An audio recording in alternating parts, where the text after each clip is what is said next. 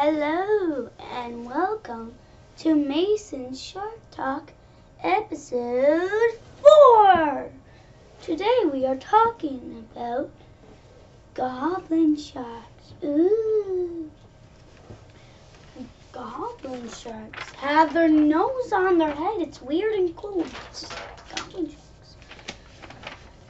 Goblin sharks can make their jaws come out. Ooh, that is also weird and cool. Goblin sharks. Goblin sharks are actually pretty small, and they shrink when they get older. Ooh, that's just not right. Goblin sharks live in the deep sea, also deep.